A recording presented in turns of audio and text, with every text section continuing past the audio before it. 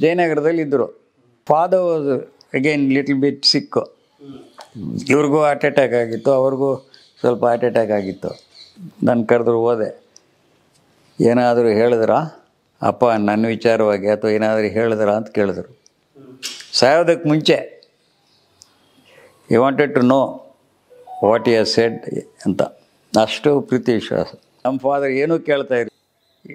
ನಮಗಾಗಲಿ ನಮ್ಮ cousin ಬ್ರದರ್ಸ್ಗಾಗಲಿ not A single litigation. ಇಡೀ ಫ್ಯಾಮ್ಲಿಗೆ not A single litigation.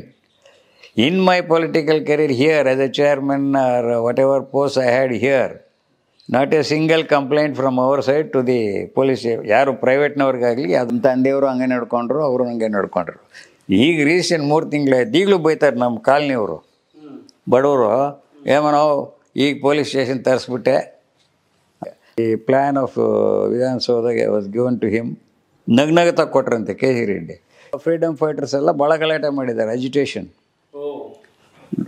ಅಷ್ಟು ದೊಡ್ಡದಾಗಿ ಕಟ್ಟಕ್ಕೆ ಹೋಗಬೇಡ, ಚಿಕ್ಕದಾಗಿರಲಿ, ಎಕ್ಸ್ಪೆನ್ಸಸ್. ಈಗ ತಾನೇ ಸ್ವತಂತ್ರ ಬಂದಿದೆ. ರಾಮನಗರದವರು ಅಲ್ವಾ ಕೆಂಗಲ್ ಹನುಮಂತಯ್ಯ, ಮೈಸೂರು ಮಹಾರಾಜರ ಥರ ಪ್ಯಾಲೇಸ್ ಕಟ್ಟಬೇಕು ಅಂತ ಪರಿಕಲ್ಪನೆ ಇಟ್ಕೊಂಡು ವಿಧಾನಸೌಧ ಸ್ಟಾರ್ಟ್ ಮಾಡಿ ಈ utilise the labour prisoners from the central prison. ಅವರಿಗೆ ಎಷ್ಟು ಜನ ಇದ್ದರೂ ಗೊತ್ತಿಲ್ಲ.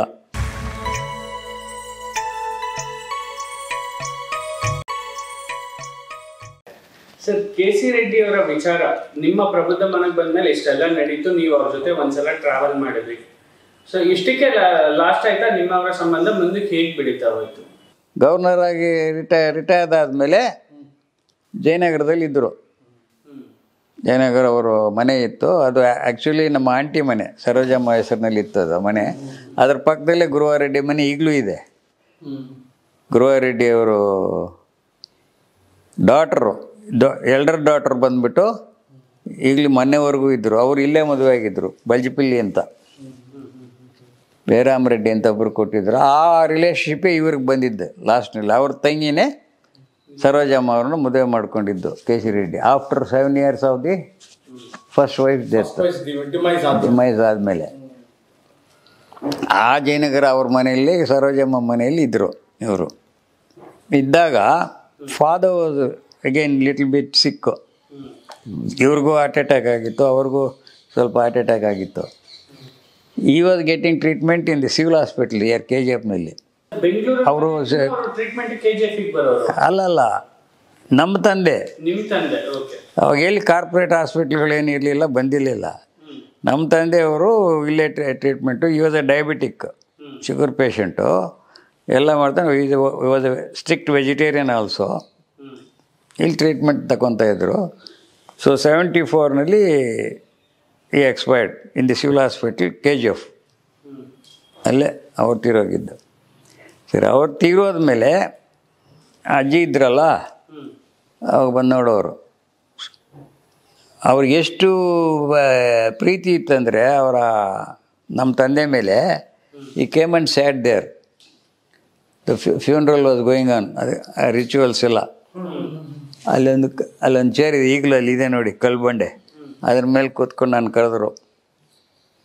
ನನ್ನ ರಿಮೆಂಬರೆನ್ಸ್ ಎಟ್ ದ್ಯಾಟ್ ಟೈಮ್. ನಾನು ಕರೆದ್ರು, ಹೋದೆ.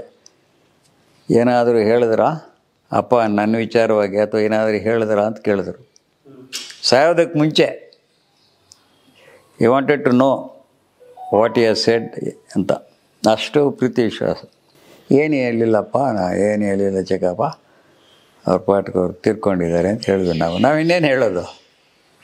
ಏನಾದರೂ ಹೇಳಿದರೆ ಹೇಳ್ತಾ ಇದ್ವಿ, ಏನಾದರೂ ಹೇಳಿದ್ರ ಅಂತ. ಆ ಸ್ಟೇಟಸ್ನಲ್ಲಿ ಇವ್ರ ಏನಾದರೂ ಕೇಳಿದ್ರಂತೆ. ಇವ್ರು ಯಾವುದೋ ಅವ್ರ ಲೈಫ್ನಲ್ಲಿ ನಮ್ಮ ಫಾದರ್ ಏನೂ ಕೇಳ್ತಾ ಇರಲಿಲ್ಲ ಅವ್ರನ್ನ. ಅದು ಬೇಕು, ಇದು ಬೇಕು, ಇದು ಬೇಕು, ಅದು ಬೇಕು, ಅದೆಲ್ಲ ಏನಿಲ್ಲ. ಇವ್ರ ಪಾಟಿಗೆ ಇವರು, ಅವ್ರ ಪಾಟಿಗೆ ಅವರು. Right from beginning that was how there relationship was there. 1954-55 land reform ಬಂತು. ಇದೆಲ್ಲ ಕಳ್ಕೊಂಡ್ರು.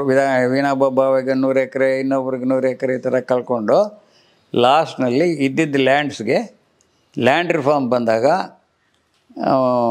ಅದು ಯಾರ ಪೀರಿಯಡ್ ಗೊತ್ತಿಲ್ಲ ನನಗೆ, Devaraja Arasu period land reform ಬಂತು. We are suppose to own 10 acres of wetland. ಅದಕ್ಕೆ ಮೇಲೆ ಇರೋಲ್ಲ. 10 acres of wetland is equal to 40 acres of dry land ಅಂತ ಏನಾದ್ರು ಕಾನೂನು ತಂದು ಲ್ಯಾಂಡ್ ರಿಫಾರ್ಮ್ಸ್ಗೆ ತಂದರೆ ಎವ್ರಿ ತಾಲೂಕಿನಲ್ಲಿ. ಆವಾಗ ನಾವು ಲೆಕ್ಕ ಕೊಡಬೇಕಾಗಿತ್ತು. ಸೊ ಅದಕ್ಕೋಸ್ಕರ ಮೊದಲೇ ಅದರು ತಿಳ್ಕೊಂಡು ನಮ್ಮ ಫಾದರು ಅವರು ಅದೇ ಅವ್ರ ಫಾದರ್ ಇಲ್ಲ ಗುರುವಾರೆಡ್ಡಿ ಅವರೆಲ್ಲ ಅಡ್ವೊಕೇಟ್ ಅವರು ಆಗಿನ ಕಾಲಕ್ಕೆ. ಸರಿ, ಇವ್ರ ತಾಯಿ ಗಂಗೋಜಮ್ಮ ಎಂದರು. She is also share holder ಅವಾಗ. ಹಾಂ, ಶಿ ಈಸ್ ಎ ಮೇನ್ ತಾನೆ. After KC Reddy's fathers death she is A main lady. ಅರ್ಧ ಆಸ್ತಿ ಅವ್ರದ್ದೇ ಗಂಗೋಜಮ್ಮಂದು. ಸೊ ಅದಕ್ಕೆ ಇವೆಲ್ಲ ಕೂತ್ಕೊಂಡು 54-55ನಲ್ಲಿ 13 ಸ್ಕೆಡ್ಯೂಲ್ಸ್ ಮಾಡಿದ್ದಾರೆ. ಅವ್ರ ಮಕ್ಕಳದು ನಮ್ಮದು ಎಲ್ಲ 13 ಸ್ಕೆಡ್ಯೂಲ್. ಫಾರ್ ರೆಸ್ಪೆಕ್ಟಿವ್ ಮೈನರ್ಸ್ ದೇವರ್ the guardians till we get the age. ನಮ್ಮ ಅಣ್ಣ ಅವರೊಬ್ಬರೇ, ದೊಡ್ಡಣ್ಣ ಒಬ್ಬರೇ ಮೇಜರ್ ಆಗಿದ್ದಿದ್ದ ಅವಾಗ. ಅವ್ರು ಸೈನ್ ಮಾಡಿದ್ದಾರೆ ಡಾಕ್ಯುಮೆಂಟಿಗೆ, ಅವರು ಮತ್ತು ನಮ್ಮ ತಂದೆ. ಆ ಸಮಯದಲ್ಲಿ ಆ ಪ್ರಸ್ತುತ ಕಾಲಮಾನದಲ್ಲಿ ಎಲ್ಲ ನೀವು ಕೊಟ್ಬಿಟ್ಟಿದ್ರಿ, ಒಂದಷ್ಟು ಆಸ್ತಿನ 100 ಎಕರೆ ಡಿಸ್ಟ್ರಿಬ್ಯೂಟ್ ಮಾಡಿದ್ರಿ SC/ST ಕಾಲೋನಿಗಳಿಗೆ ಅಂತೇಳಿ. ಅವಾಗ ಉಳ್ಕೊಂಡಿದ್ದ ಬಹುತೇಕ ಆಸ್ತಿ ಎಷ್ಟಿರ್ಬೋದು? ಅಷ್ಟೇ, ಎಲ್ರಿಗೂ 30 ಎಕರೆ ಬಂತು. ಅದೇ 2000 ಎಕರೆ ಇತ್ತು. ಅದೇ ಸರ್, ಎಲ್ಲ ಹೋಗಿ ನಮ್ಮ ಈಗ 13 ಸ್ಕೆಡ್ಯೂಲ್ಸ್ 13 ಜನಕ್ಕೆ ಕೊಡಬೇಕಲ್ಲ ಭಾಗ. ಅವ್ರು 5 ಜನ, ಒಬ್ಬ ಹೆಣ್ಮಗಳು, ನಾವು 4 ಜನ, ಎಷ್ಟಾಯಿತು? 9. ತಾಯಿ ಒಂದು share 10. So like that they made. Document ಇದೆ, ಅದನ್ನೆಲ್ಲ ಓದಬೇಕು. 30 ಈಕ್ವಲ್ ಏಜ್ ಗ್ರೂಪ್. ನನಗೂ ಅವ್ರ second ಸನ್ಗೆ ಯಾರ್ಯಾರೇ first sun and first RK Prasad ಒಂದು ಕಡೆ, ಈ ಥರ ವಿತೌಟ್ ಎನಿ ಡಿಫ್ರೆನ್ಸ್. ನಾಳೆ ಲಿಟಿಗೇಷನ್ ಬರಬಾರ್ದು ಒಬ್ರಿಗೊಬ್ರಿಗೆ ಅಂತ ಹೇಳ್ಬಿಟ್ಟು ಏಜ್ ಗ್ರೂಪ್ ಮೇಲೆ ಈಕ್ವಲ್ ಆಗಿ ಡಿಸ್ಟ್ರಿಬ್ಯೂಷನ್.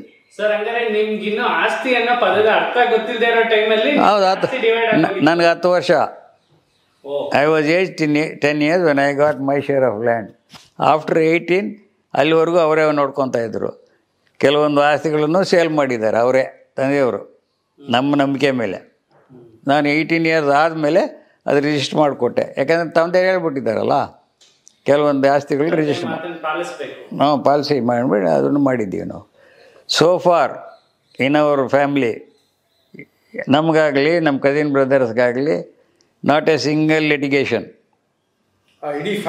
ಇಡೀ ಫ್ಯಾಮ್ಲಿಗೆ ನಾಟ್ ಎ ಸಿಂಗಲ್ ಲಿಟಿಗೇಷನ್.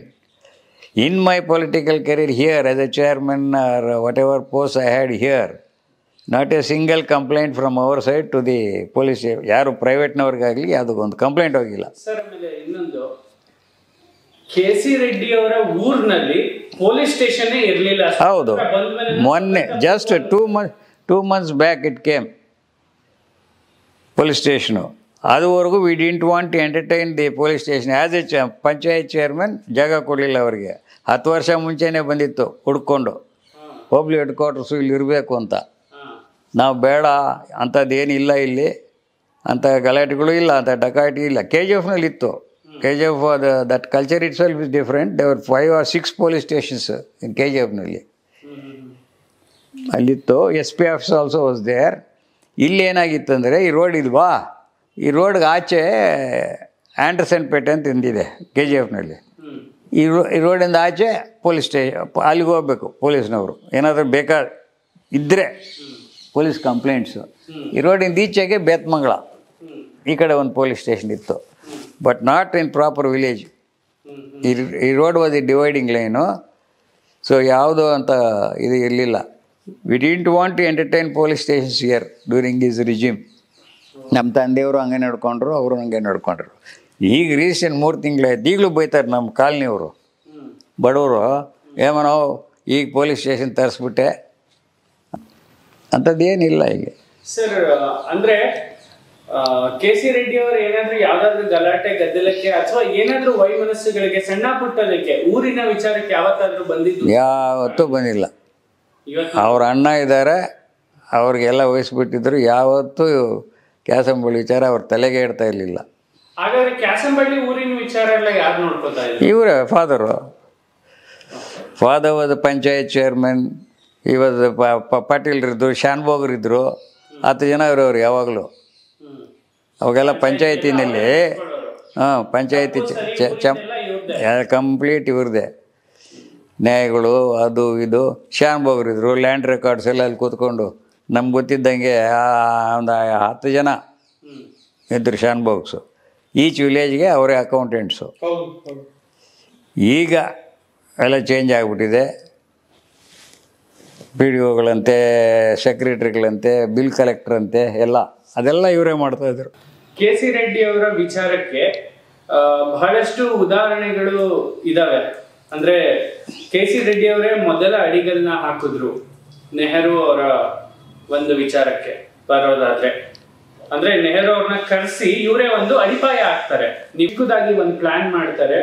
ಆ ಪ್ಲಾನ್ ನ ಅವ್ರು ಎಕ್ಸಿಕ್ಯೂಟ್ ಮಾಡ್ಬೇಕು ಅಂತ ಇರ್ತಾರೆ. ಆ ಒಂದು 18 ಕಚೇರಿ ಇರುತ್ತೆ. ಅಲ್ಲಿ ಒಂದು 7 ಜನ ಮಿನಿಸ್ಟರ್ಸ್ ನ ಕೊಟ್ಟು ಇವ್ರಿಗೆ ಸರ್ಕಾರ ನಡೆಸಿ ಅಂತ ಕೊಟ್ಟಿರ್ತಾರೆ.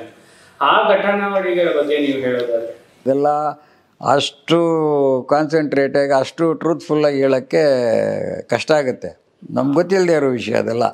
1947 ಅಂದರೆ I was age 3 years then. ಇದ್ರ ಮುಖಾಂತರ ಕೇಳ್ತಾ ಇರೋದು, ಗೊತ್ತಿರೋದು ನಮ್ಗೆ. ಆಫ್ಟರ್ ದಿ ರವೀಂದ್ರನಾಥ್ ರಿಸರ್ಚ್ ಮಾಡಿದ ಮೇಲೆ ಇದರೊಳಗಿದೆ. ನೋ ಕಾನ್ಫಿಡೆನ್ಸ್ ಮೋಷನ್ ಪಾಸ್ ಮಾಡಿದ್ದಾರೆ ಕೆ ಸಿ ರೆಡ್ಡಿ ಅವ್ರ ಮೇಲೆ. ಒಂದು ಸತಿ ಸೋತಿದ್ದಾರೆ ಹನುಮಂತಯ್ಯ. ಸೆಕೆಂಡ್ ಟೈಮ್ ಮಾಡಿದಾಗ ನೀವು ಫ್ರೀ ಇಂಟರ್ಫಿಯರ್ ಆಗಿ ನೀನು ಬಾಪ ಅದಕ್ಕೆ ಅಂತ. The plan of ವಿಧಾನಸೌಧಗೆ was given to him. ನಗ್ನಗತ ಕೊಟ್ರಂತೆ K C Reddy. ಇನ್ನು ಇದು ಮನೇನೆ ಮುಗಿಸಪ್ಪ ಮಾಡಿ ಅಂತ ಅವ್ರ ಪರಿಕಲ್ಪನೆ. ಇಷ್ಟು ಚಿಕ್ಕದಾಗಿ ಮಾಡೋಕ್ಕಾಗಲ್ಲ, ದೊಡ್ಡದಾಗಿ ಮಾಡೋಣ ಅಂತ. ಅದು ಆವಾಗ ಫ್ರೀಡಮ್ ಫೈಟರ್ಸ್ ಎಲ್ಲ ಭಾಳ ಗಲಾಟೆ ಮಾಡಿದ್ದಾರೆ, ಅಜಿಟೇಷನ್. ಅಷ್ಟು ದೊಡ್ಡದಾಗಿ ಕಟ್ಟಕ್ಕೆ ಹೋಗಬೇಡ, ಚಿಕ್ಕದಾಗಿರಲಿ, ಎಕ್ಸ್ಪೆನ್ಸಸ್. ಈಗ ತಾನೇ ಸ್ವತಂತ್ರ ಬಂದಿದೆ. ರಾಮನಗರದವರು ಅಲ್ವಾ ಕೆಂಗಲ್ ಹನುಮಂತಯ್ಯ, ಮೈಸೂರು ಮಹಾರಾಜರ ಥರ ಪ್ಯಾಲೇಸ್ ಕಟ್ಟಬೇಕು ಅಂತ ಪರಿಕಲ್ಪನೆ ಇಟ್ಕೊಂಡು ವಿಧಾನಸೌಧ ಸ್ಟಾರ್ಟ್ ಮಾಡಿ, ಈ utilise the labour prisoners from the central prison. ಅವ್ರಿಗೆ ಎಷ್ಟು ಜನ ಇದ್ದರೂ ಗೊತ್ತಿಲ್ಲ. ಅವ್ರಿಗೆ ಹೆಂಗೋ ಊಟ ಗೌರ್ಮೆಂಟ್ ಆಗ್ತಾಯಿತ್ತು. ಕೆಲಸ ಅಲ್ಲಿ ಕೆಲಸ ಮಾಡ್ಬೇಕು, ರಿಗ್ರೆಸ್ ಇಂಪ್ರೆಷನ್ಮೆಂಟ್ ಅಂತಿತ್ತು. ಬೇರೆ ಬೇರೆ ಇದೆ, ಅವ್ರು ಕೆಲಸ ಮಾಡಲೇಬೇಕಾಗಿತ್ತು. ಅಂಥವ್ರನ್ನ ಉಪಯೋಗಿಸ್ಕೊಂಡು ಮಾಡಿದ್ದಾರೆ. ಮಾಡಿದಾಗ ಅವರು ಅಜಿಟೇಷನ್ ಆಗಿತ್ತಂತೆ ಪಾಪ. ಏನಪ್ಪ ಇವ್ರು ಇಷ್ಟು ಕೆಲಸ ಕೊಡ್ತಾರೆ ನಾವು ಆಯಾಗಿದ್ದವ್ರನ್ನ ಅಂತೇಳಿ twice they try to attack him. ಆಮೇಲೆ ಬಿಕಮ್ ಸೆಂಟ್ರಲ್ ಗೌರ್ಮೆಂಟ್ ಮಿನಿಸ್ಟ್ರಿಗೆ ಹೋದರು. ಇವ್ರ ಕೊಲೀಗ್ಸ್ ತಾನೇ ಅಲ್ಲಿ ಇದ್ದರು ಹನುಮಂತಯ್ಯವರು. ಸರ್, ಹಾಗಾದ್ರೆ ಇವ್ರಿಗೆ ಬಂದಂತಹ ಪ್ರಶಸ್ತಿಗಳ ಒಂದು ಕಲೆಕ್ಷನ್ಸ್ ಮತ್ತೊಂದು ಇವ್ರದೆಲ್ಲ ಎಲ್ಲಿರ್ಬೋದು ಸರ್? ಎಲ್ಲಿಲ್ಲ ಸರ್, ನಮ್ಗೆ ಗೊತ್ತಿದ್ದಂಗೆ ಎಲ್ಲಿ ಇಲ್ಲ. ಅವ್ರ ಮನೆಗಳಲ್ಲೂ ಇಲ್ಲ. ಯಾಕಂದ್ರೆ ನಾವೆಲ್ಲ ಚಿಕ್ಕವರು. Only when you was the governor then we came out of the colleges. ಅವರು ಅಷ್ಟೇ. ಈಗ ಅವರ Kavita Reddy ಮಾಮನೆ, is the eldest son. ಅವನು SM ಕೃಷ್ಣ ಕ್ಲಾಸ್ಮೇಟ್, MSc ಓದ್ಕೊಂಡು ಅವರೂ ಅವಾಗೆ ಸ್ವಲ್ಪ ಆ ಕಡೆ ಬಂದಿದ್ದೆ. ಅವ್ರಿಗೊಬ್ರಿಗೆ ಸ್ವಲ್ಪ ಕನ್ನಡ ಗೊತ್ತು ಅಂತ ಕಾಣುತ್ತೆ. ಇವ್ರಿಗೆಲ್ಲ ಕನ್ನಡ ಪುಸ್ತಕ ಕೊಟ್ಟರು ಓದಲ್ಲ ಅವರು. ವೆಂಕಟರಮಣಪ್ಪ ಅಂತೇಳಿ ಅಡ್ವೊಕೇಟು, ಅವ್ರ ಕಾಲದವರೇ. ಈ ಮಸ್ಟ್ ಬಿ 80 years ಓಲ್ಡ್. ನಾವು ರಿಟೈರ್ಡ್, ಇಲ್ಲೇ KGFನಲ್ಲಿದ್ದಾರೆ. ಆ ಪುಸ್ತಕ ಕೊಟ್ವಿ, ಇದು ಬಂದಿರಲಿಲ್ಲ. ಆ ಪುಸ್ತಕ ಕೊಟ್ವಿ ಅವ್ರಿಗೆ. ಅದನ್ನ ನೋಡಿಬಿಟ್ಟು ಇದು ರಿಸರ್ಚ್ ಟೈಪ್ ಇದೆ, ಯಾರಿಗೂ ಅಂಡರ್ಸ್ಟ್ಯಾಂಡ್ ಆಗೋಲ್ಲ, ನಾನು ಅದನ್ನು ಮಾಡೋಕ್ಕಾಗಲ್ಲ ಅಂದ್ಬಿಟ್ರು.